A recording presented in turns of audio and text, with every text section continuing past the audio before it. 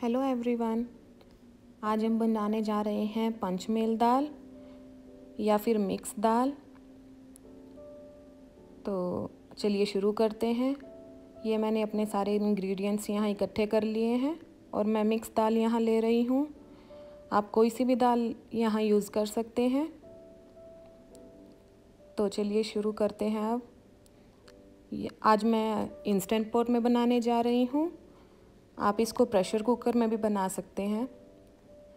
ये मैंने यहाँ 2 चम्मच घी के ले लिए हैं।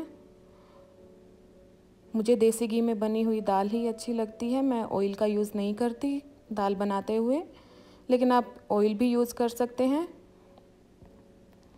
चलिए, हमारा घी अब गरम हो गया है अच्छे से। तो ये गरम घी में मैंने 1 चम्मच जीरे का डाला है और 1 चम्मच मैंने राई या मस्टर्ड सीड्स ये डाले हैं। अभी इसको थोड़ी सी देर के लिए पकने देंगे।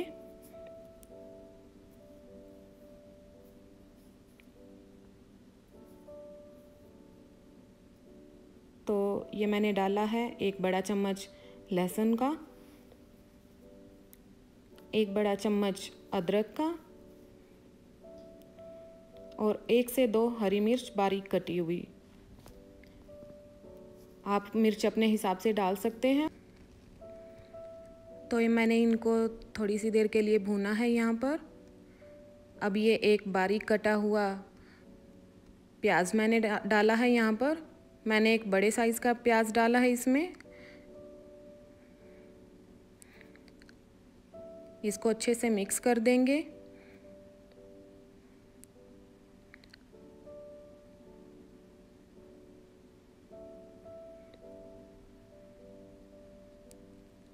अब इसको ढक कर के पकने देंगे 2 से 3 मिनट के लिए।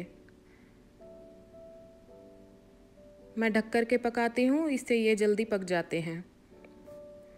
ये देखिए, हमारे प्याज अच्छे से पक गए हैं।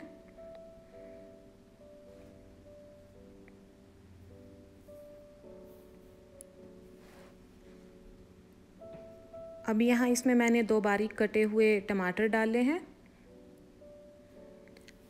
आप चाहें तो प्यूरी भी यूज़ कर सकते हैं। इसको अच्छे से मिक्स कर देंगे और अब टमाटर और प्याज दोनों को पकने देंगे 2 से 3 मिनट के लिए।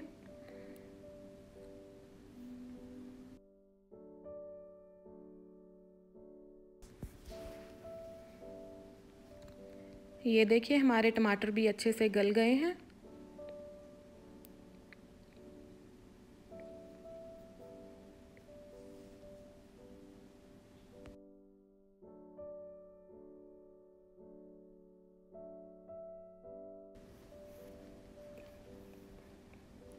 अब इनमें हम बाकी के मसाले डालेंगे। ये मैंने 1 चम्मच नमक का डाला है। आप अपने स्वाद के अनुसार इसको एडजस्ट कर लेना। ये मैंने थोड़ी सी हींग डाली है। 1 चम्मच हल्दी का, 1 चम्मच धनिया पाउडर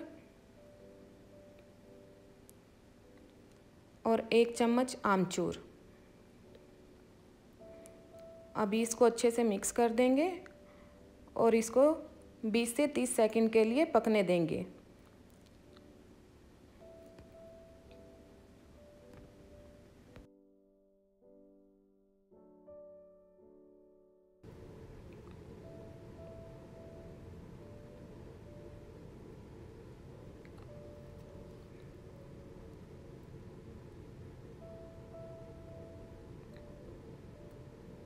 ये देखिए, हमारा मसाला अच्छे से पक गया है। यहाँ पर इसने साइड से घी भी छोड़ दिया है।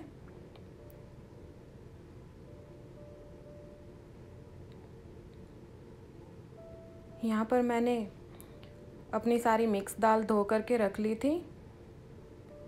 इसको मिक्स कर दिया है सारे मसाले के साथ में।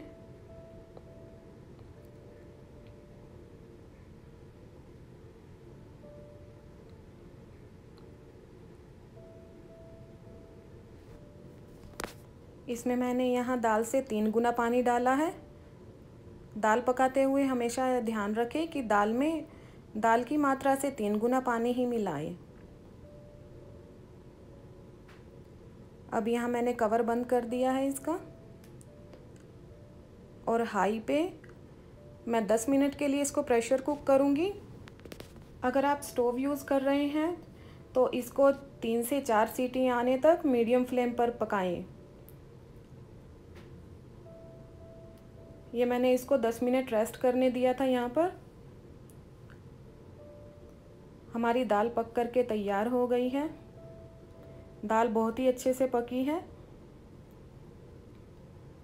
इसको अच्छे से मिक्स कर देंगे। अब इसमें मैंने 1 चम्मच कसूरी मेथी,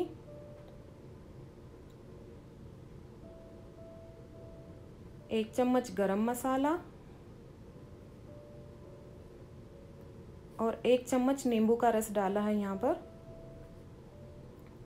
इसको अच्छे से मिक्स कर दें।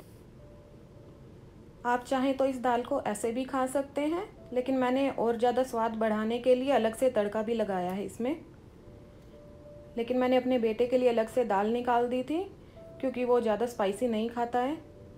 तो यहाँ तड़का लगाने के लिए मैंने एक पैन में 1 चम्मच घी का लिया है। घी को अच्छे से गर्म होने देंगे।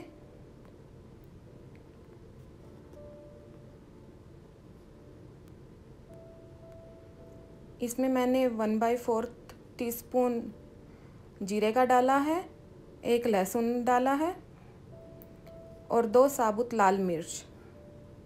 याद रखें कि लहसुन और जीरा हम पहले भी डाल चुके हैं, तो इसलिए ज़्यादा मत डालें। यहाँ 1 पिंच मैंने हींग की डाली है यहाँ पर। इसको फ्लेम से हटा लेंगे और इसमें लाल मिर्च डाल देंगे थोड़ी सी। अब इस तड़के को हम दाल के ऊपर से डाल देंगे। ये देखिए हमारी दाल बन करके तैयार हो गई है। आप इसको राइस या रोटी या पराठे के साथ कैसे भी खा सकते हैं।